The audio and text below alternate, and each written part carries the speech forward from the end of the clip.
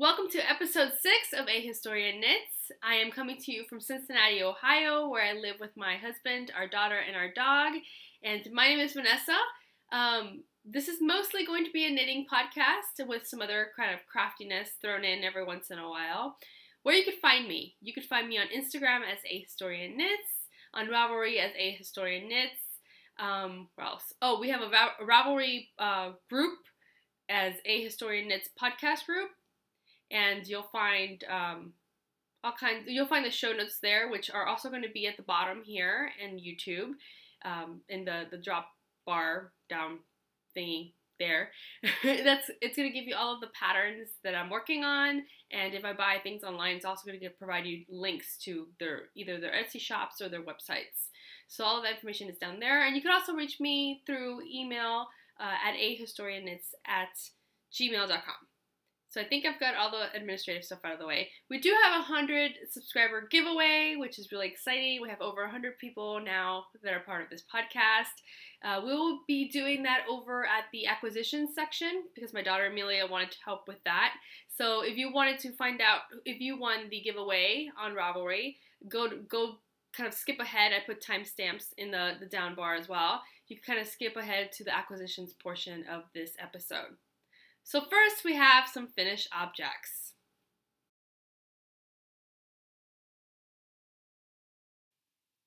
The first pattern I'm going to show you today is a pattern by Andy Satterland, and I am wearing it, and it is the Blaster.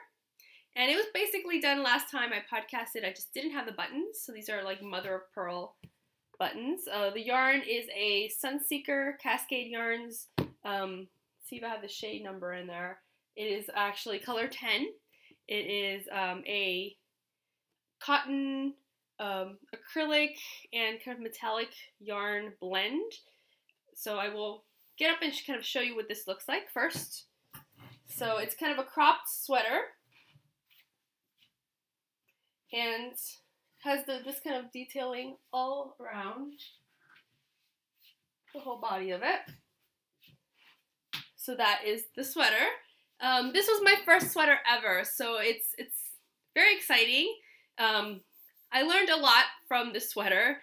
I learned how to pick up stitches. I learned how to put buttons on. All of these things were all new to me, so it was a fun experience. There are a couple of things, obviously, I messed up on this sweater, which is fine. You know, it's a learning process, right? So first thing was picking up the underarms. That was really tricky, especially right in the bottom where the armpits are. They're not entirely clean. This one's a little better. Kind of see how I picked up the stitches there. And again, I think it needs another block.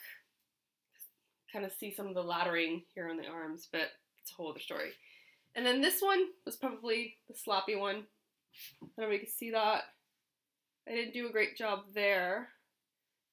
So, you know, lesson learned. Try to be a little bit more careful next time of how I pick up stitches. I don't like what happened under here. But nobody's going to see it. Nobody's going to be like staring underneath my armpit. At least I hope not. That would be really strange. But I like it. Another thing I messed up on is the button band. I put the button bands on the wrong side. And I couldn't figure out what was going on with the directions. I couldn't understand it. So I ended up working. It looks fine for the most part.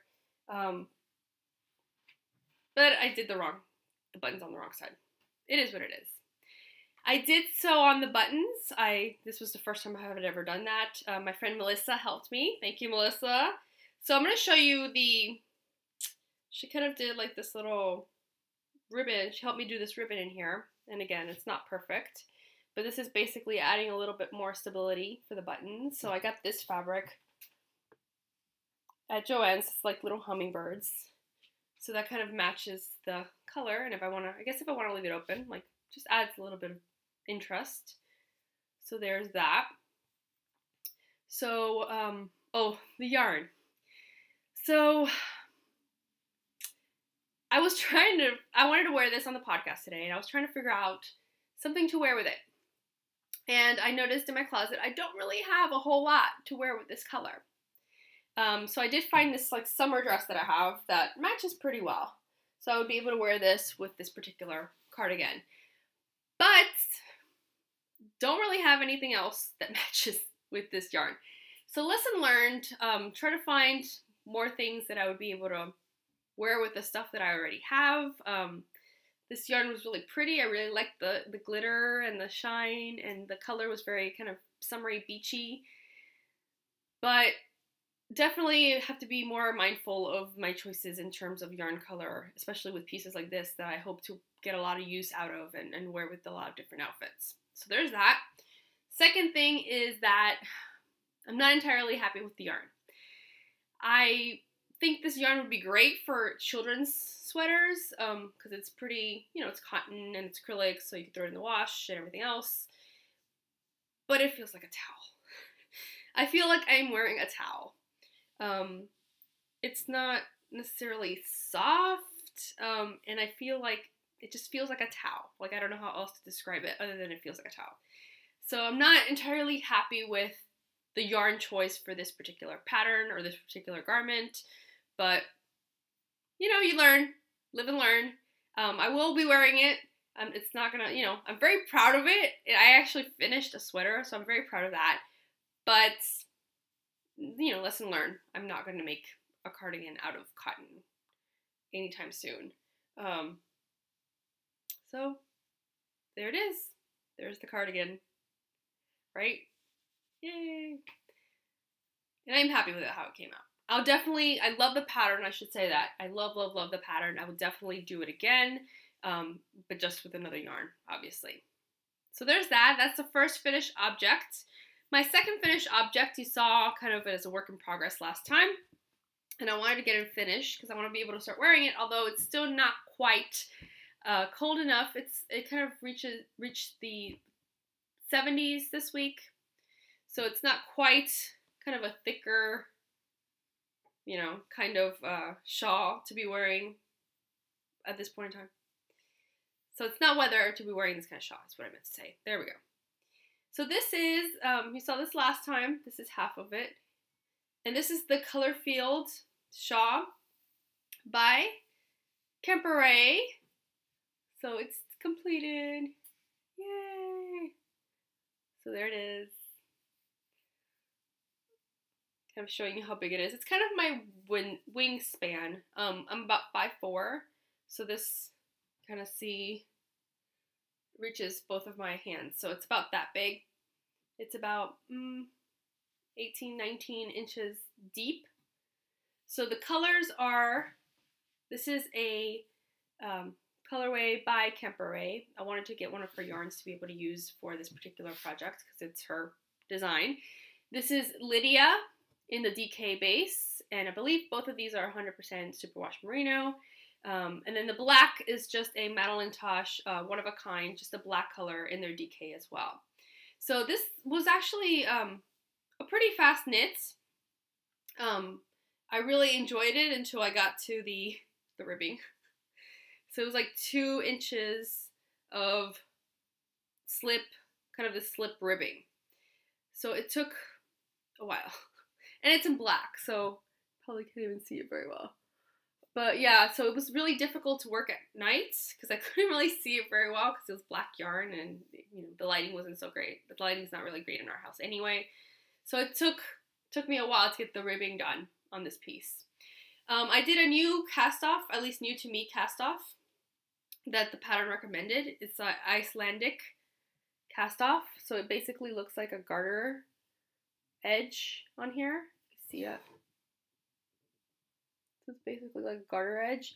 It's supposed to be a stretchy bind off, but I don't know what I did, but it's not stretchy at all. It's actually, it seems pretty tight. So I'm kind of disappointed in terms of something. I must have messed up something in how I was doing the bind off. Maybe I just wasn't using enough yarn. I don't know what it was, but it's a little tighter than I would have liked. But other than that, I really like it. That's the wrong side. So here's the right side. I really like it. And again, it's going to have to be a little bit warmer or a little bit colder for me to wear this because it is DK and it's pretty warm. So it's going to be a little bit before I'm able to wear this. Although I was hoping to wear it around Halloween time, so we'll see. So there's that. So there's 2 finished objects this week. And this is, of course, for myself. Both of the finished objects are for me. Kind of in a selfish knitting mood, which is kind of the opposite of what I'm trying to be in terms of Christmas knitting. But anyway, we'll get to more of Christmas knitting in a minute. In terms of finished objects, that is it. So I will see you over at Whips.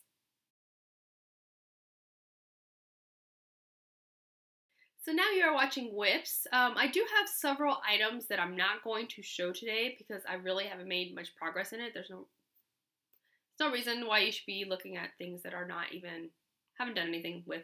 One of them would be the little boxy, the little sweater that I'm working for my daughter, and that has like, 13 inches of stockinette. So I just basically added just 1 more inch of stockinette. So there's really nothing to show there. And then the other thing would be my husband's socks, his Christmas socks that I'm working up, and I haven't touched them since the last podcast, so there's nothing to show there. So those 2 things are kind of on hold for now until I get more items done. So I'm going to start with the ones I've gotten the least amount of work, and the ones I've gotten the most amount of work will be kind of in the last part of this section. So first I'm going to show you, I did cast on a new project, and this is just in my home sewn bag. This is a hat, and I mentioned this last time on the podcast. This is a hat for my niece for Christmas. So there's some Christmas knitting. Yay! This is in the Knit Picks Swish DK in the Sugar Plum colorway. And I showed it to you last time again.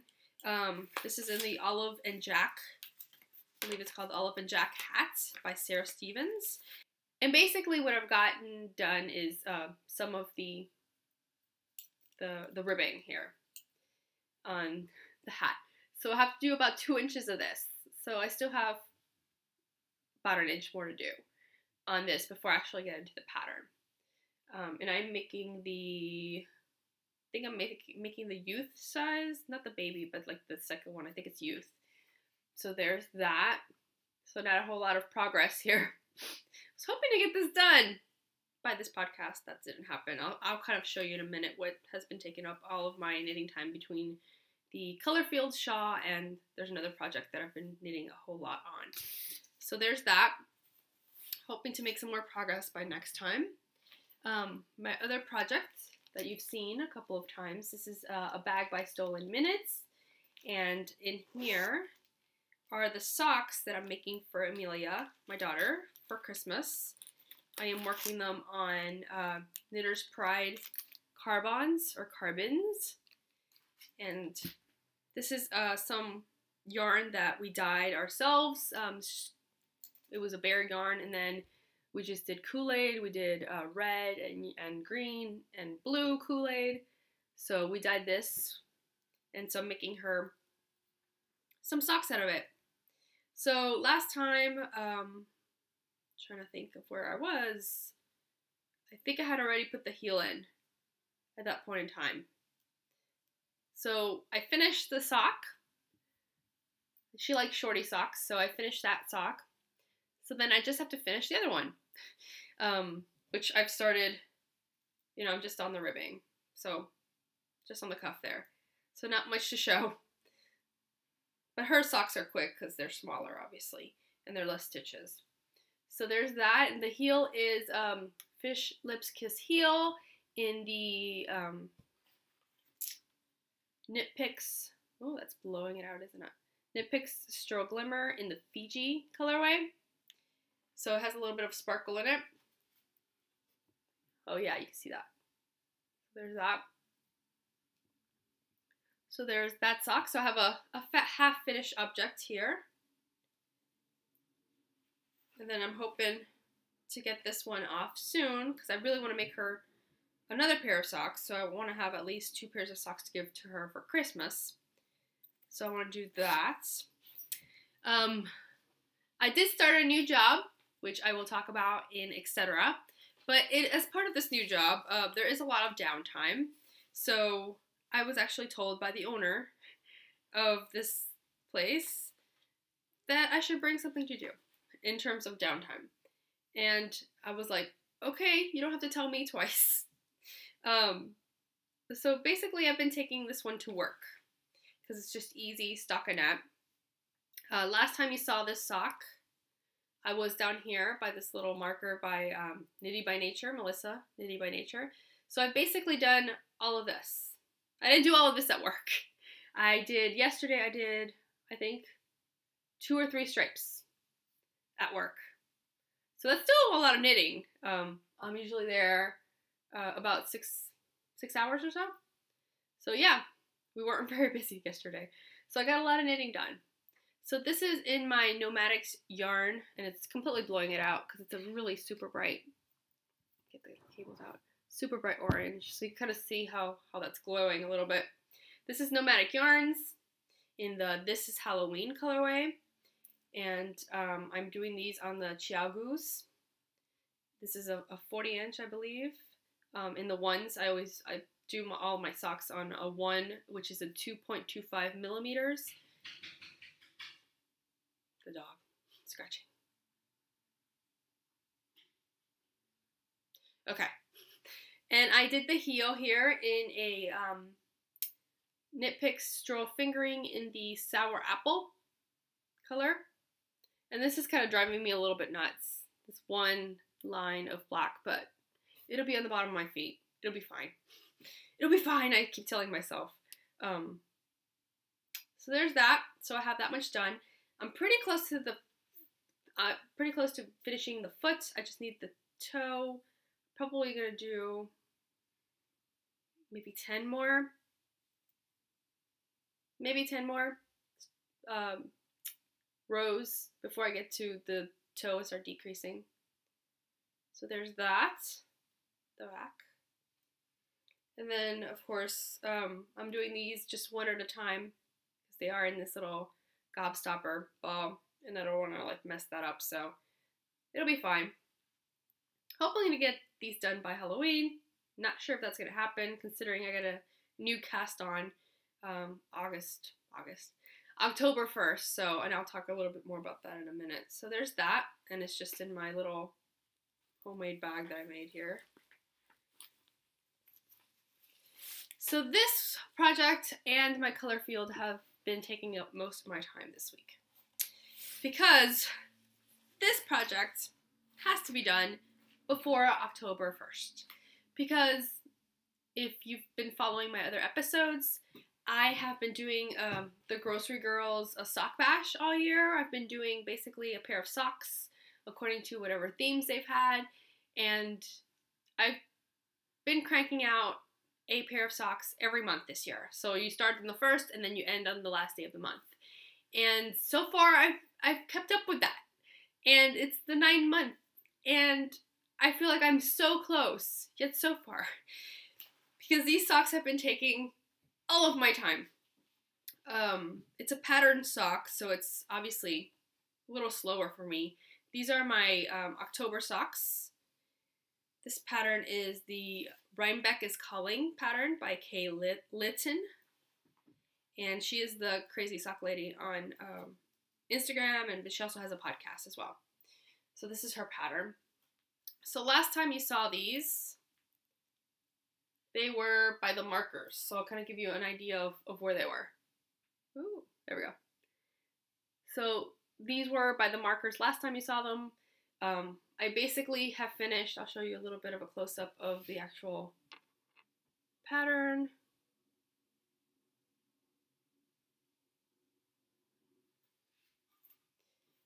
Let's see a little better. Let's see if I can put my hand in it.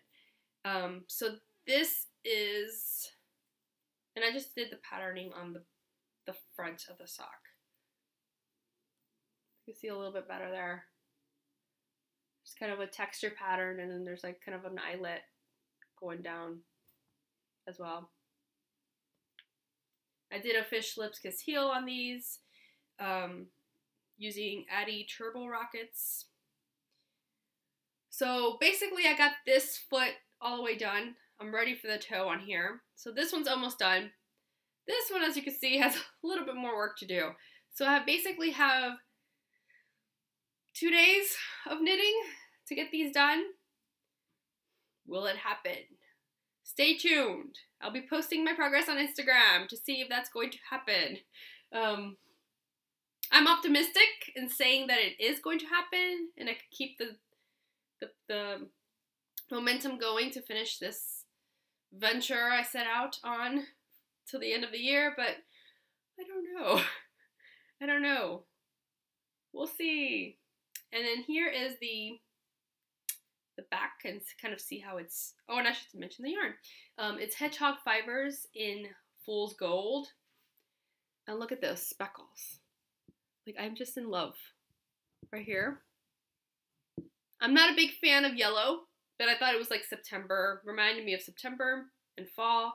So I picked this color for this month. And those speckles are what's keeping me like going. I love like the pops of pink and blue. I love it. Yeah, look at the heel. How fun is that? Very fun. So this has been taking a lot of my knitting time because it has to get done. Like I'm hoping it gets done. I'm really hoping. I'm gonna try to get as much work on them as possible and hopefully have them blocked soon so I could actually post them in the thread and be participating in that particular month. So I think that is it for works in progress. So the next section is going to be acquisitions. And I will have a special guest for that.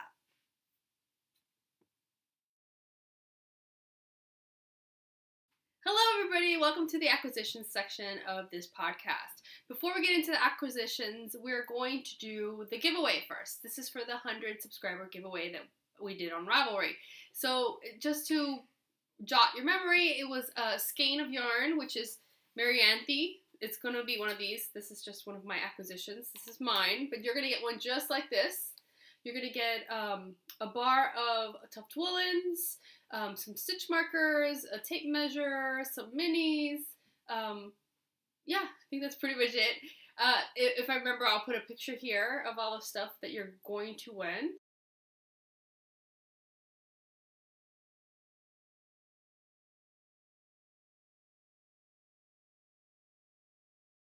Having said that, let's ask Siri. Pick a number between 2 and 21. 6. Number 6. Let's see who that is. So there were 21 different voices, or 21 entries, and it picked number 6, who is, scroll down, oh, did I say that? No. Say it. Xana W. Say it to them. Say it louder. Xana W. Xana W. Who is Susanna.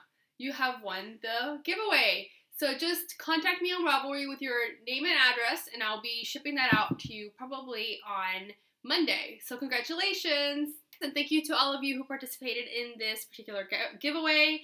I hope you continue watching. And thank you for being part of the first 100. This is great. So we're in episode 6 now. So I'm very grateful to all of you for watching us.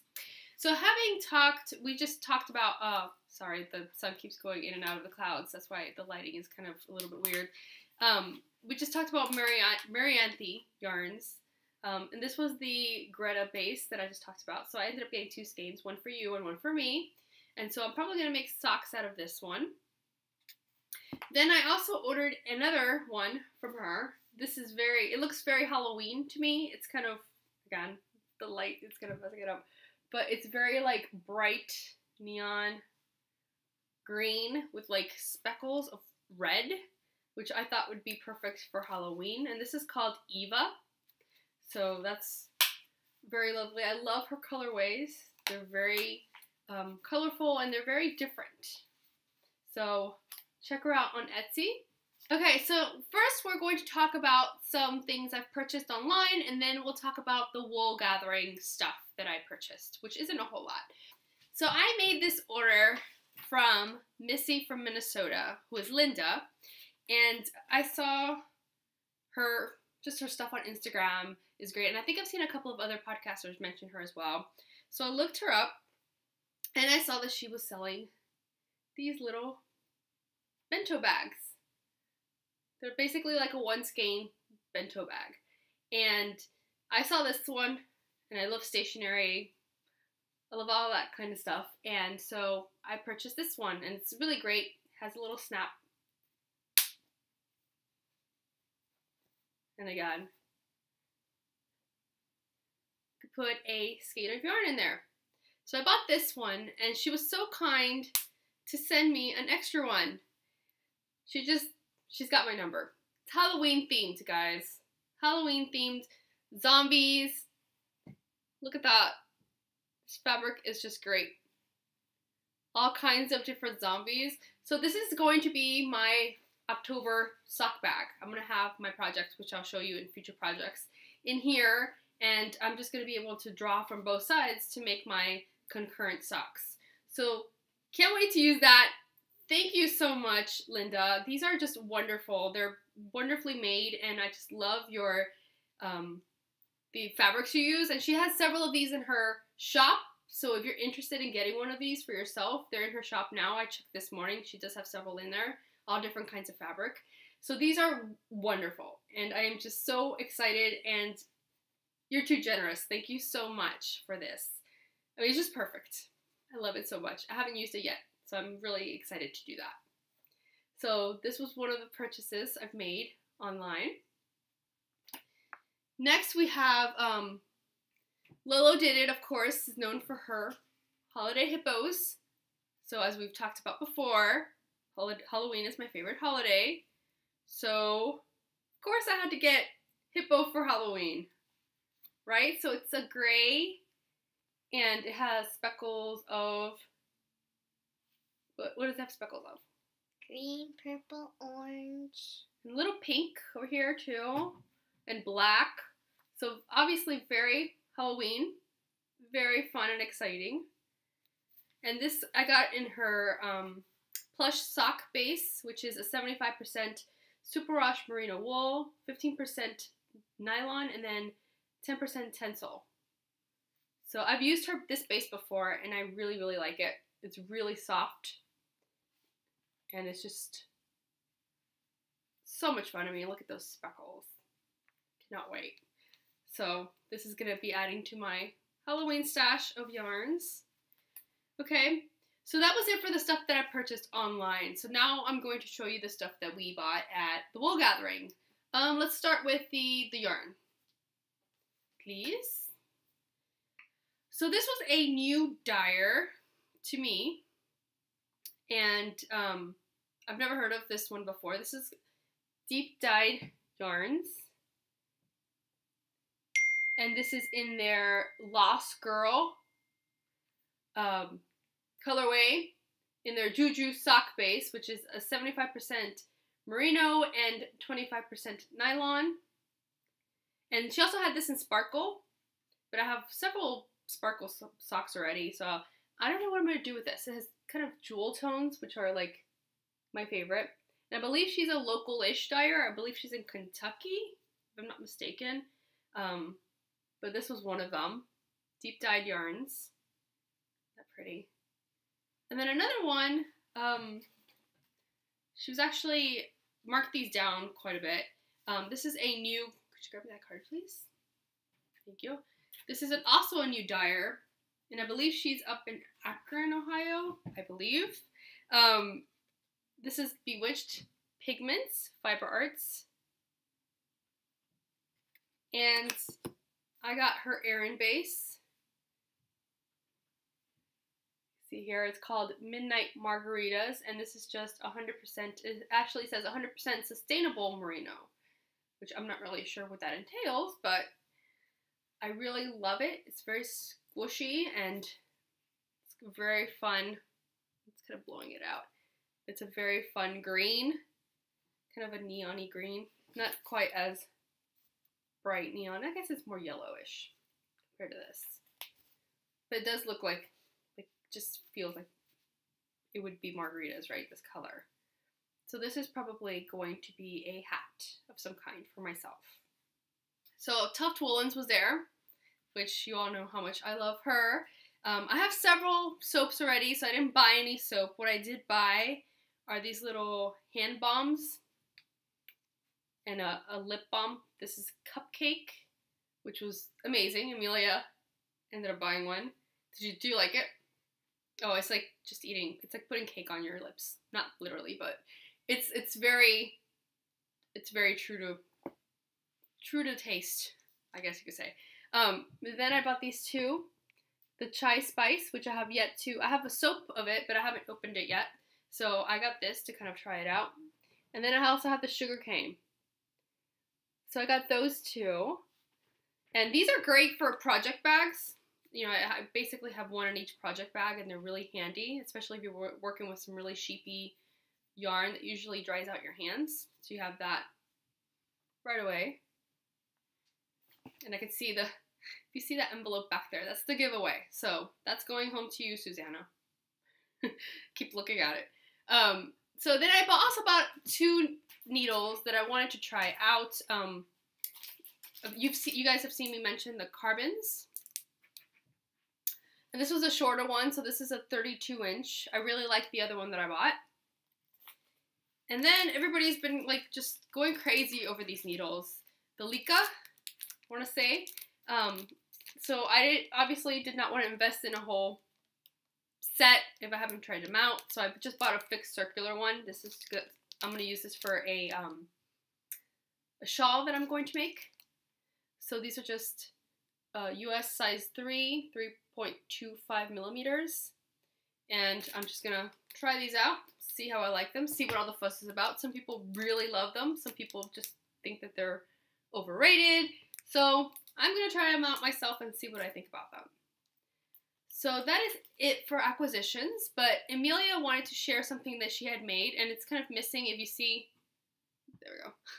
If you see, it's usually right here, if you look at the background. So I wanted her to take it down and just talk about it a little bit. And she made it for me this summer for the office / craft room. Okay, you want to talk about it? Yeah. So I made a little... Oh, you have to put it up. They can't see it. I made a little yarn for Mommy. What else do you want to say? She could decorate her office. Yeah, so she made little needles too. Right, but you gave it a little face, right? Yeah. So what kind of style is that? It's a kawaii yarn. So it's a kawaii yarn that you made? Mm-hmm. Yep, and that sits right up there. So we're going to put it up there after we're done. But I wanted to share that because she made for me this summer. So there's that. So we hope you enjoyed this section of acquisitions. Bye!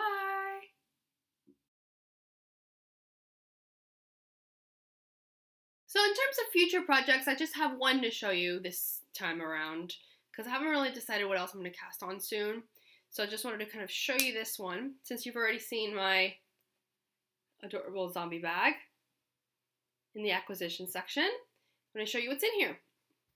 So I've had this yarn since last Halloween, and things got so crazy for me last fall in terms of writing the dissertation and researching and all that stuff that I didn't really get a chance to cast these on. So I got this from Lucky Violet.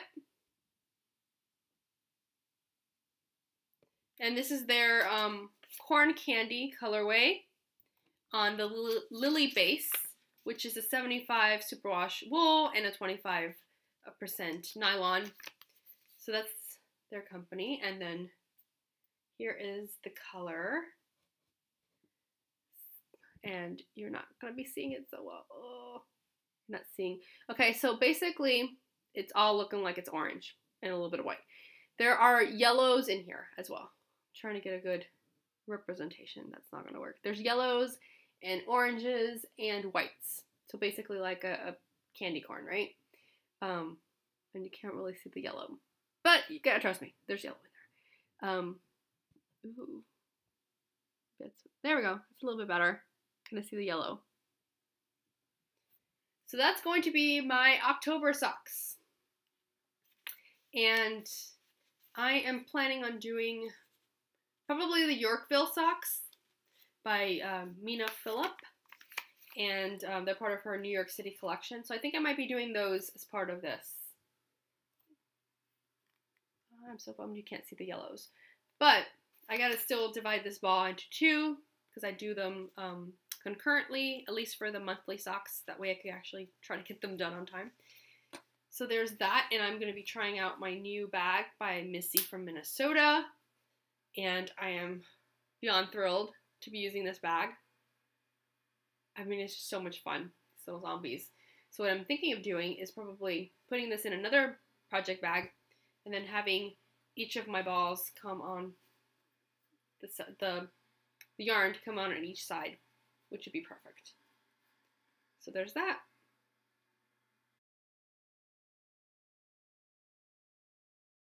And welcome to Etc. This is the last segment of this podcast, and all of the knitting content, at least for the most part, is done. So if you just came here for that, thank you so much for joining us today. And I also forgot to mention thank you to returning viewers as well as new viewers. Welcome on board to this craziness. So here we are.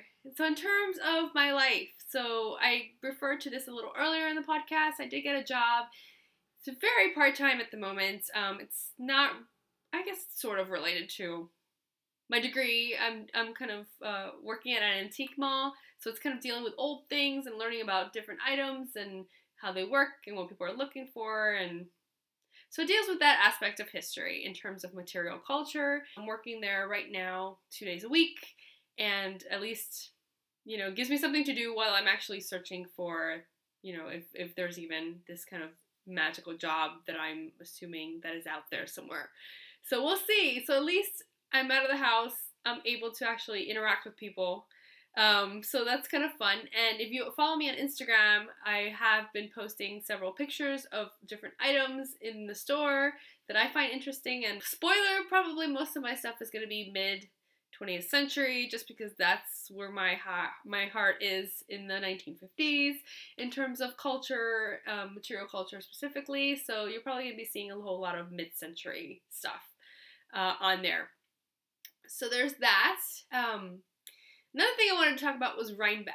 So I'm getting really jealous of everybody going to Rhinebeck this year, and I wish we could go. Unfortunately, my husband has a marathon that he got into that he was really excited about in Washington, D.C. that same weekend, so we will not be going to Rhinebeck. However, I am planning on going next year, 2018, so yay! There's that to look forward to. I have several friends who are going to Rhinebeck, so I'm really excited for them, and they're going to have lots of fun there. So I'll just be living through their images and through their pictures and videos, and it'll be fine. Something else I wanted to talk about, which is kind of like super random, but it's something I've been doing a lot lately. So I finished my dissertation in July, and there were still a lot of, for those of you who don't know, my dissertation was on Latinos in popular culture, namely looking at television and film. So there were a lot of films and a lot of television shows that I did not have time to watch to like really analyze in my dissertation. So I have been watching one of the shows that I briefly mentioned in my dissertation, which was Que Pasa USA. This was a show that was on public television in the 1970s, specifically in Miami, and then it was nationally broadcasted. So it's a really interesting show. It's a bilingual show, so there is Spanish and English. There's kind of, it's basically looking at this Cuban American family who came to the U.S. Probably in like the 60s. I want to say 60s. No, probably a little earlier. Well, I guess the early 60s, because the show takes place in the mid 70s. But the premise of the show is looking at kind of this multi-generational family and how they're dealing with issues of assimilation and kind of making a home in this new place that it seems really unfamiliar. So you have like the grandparents only speak Spanish. You have the parents are bilingual. They speak Spanish and English, but mostly Spanish. And then the children speak mostly English. So you have kind of this interesting generational tension between these individuals and how they're relating to this new home. Whereas the kids were born here, they only know, well, they know Spanish and English, but they twist a lot of the Spanish words, and then the older people kind of yell at them because they're messing up the language. It's really interesting. It made me think of my family. My family is Cuban as well. They came over in the 1960s, or at least my mom's family did. My dad's family came over in the 70s. So it's really interesting to kind of see the dynamics that were evident in my family on this show that was from like the 1970s, how a lot of those issues and a lot of those sayings and a lot of that kind of generational thing is really interesting. There was one thing in particular that I thought was just like really, I thought it was only unique to my family. So I always remember my mom and my grandmother were always saying, if you went to the bathroom, don't lock the door. Because something could happen to you. Like if you slip in the shower, something could happen to you and we won't be able to get to you. So don't don't lock the door. Leave the door unlocked. So I thought that was always like a weird family thing. I was like, okay, whatever. They think it's like they're really paranoid. Something's going to happen to me in the bathroom. And then like one of the episodes, they said the same exact thing. Like, don't open the door, don't lock the door because something might happen to you and we might have to get to you. I'm like, what? That's weird. Like, is that like a weirdly like Cuban thing? Like, I just thought that was unique to my family, and I see it on television in this particular like fictional family. I thought it was just like so bizarre. So just to give you an example, like it just brings back all kinds of memories. My immediate family left Miami, where all of my extended family is, when I was 12. So a while ago, the 90s, so it's been a while. So it was just kind of interesting kind of seeing that dynamic again, that I haven't been around for such a long time. But enough rambling.